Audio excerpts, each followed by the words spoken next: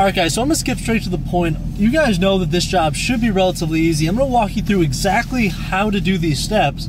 So all you really need is a socket and wrench set or impact gun to pull off your wheel. You need a plastic panel removing tool, just make your job easier. You can use a flathead screwdriver. And then you need a set of Torx Bit. I think it's like a T8 to T10 because you're going to need it to remove the fender liner. And then you're basically going to pop the fender liner off, move the wiring harness, and you're done. So let's go ahead, let's roll some of the clips. Let me show you guys exactly in detail how we got there and then the end result. Stay tuned.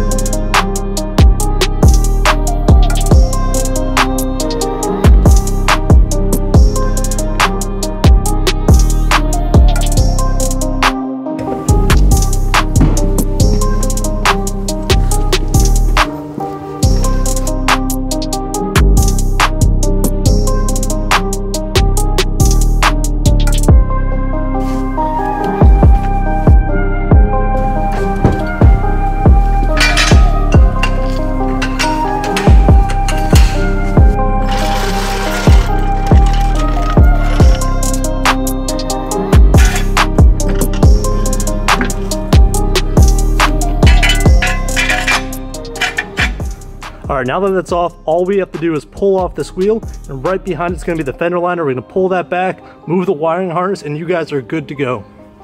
Now this is a prime example of why I'm the only one that works on my cars. Whoever tightened these lug nuts,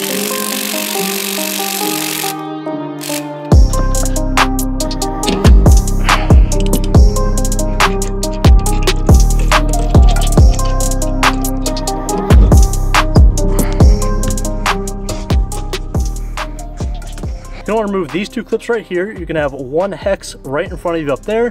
You're also going to have one right up top that you're going to kind of just pop straight out. So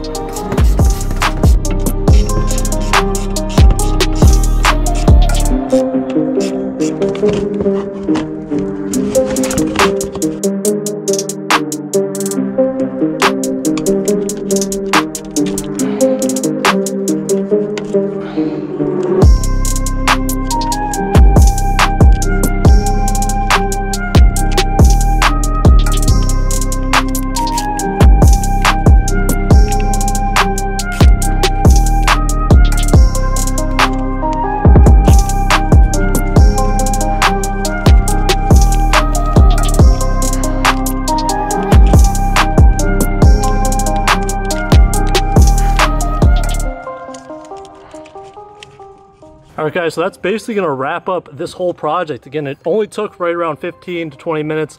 Most of it's getting your car jacked up and getting the fender liner back. Really easy to do at home. We have one zip tie that's holding on to the aluminum part right here in the brake line. We're going to tape this down just to make sure it doesn't move. It's also going to be locked in by a bolt or a tab up here that the fender liner is going to cinch it in. And then down here, we also want to make sure that it's not bunched up. Don't want to put any extra strain here on the actual connection. We also taped up the harness just a little bit around some of the abrasion points, just in case. Again, the car is going to be moving, vibrating, shaking. I don't want anything to start to chew through, so we went ahead and taped these off. So we're going to go ahead, put the fender liner back in, get the wheel back on, and you guys are good to go. So hopefully this video helped you. If it did, leave a like, comment, and subscribe. I'll see you guys in the next one.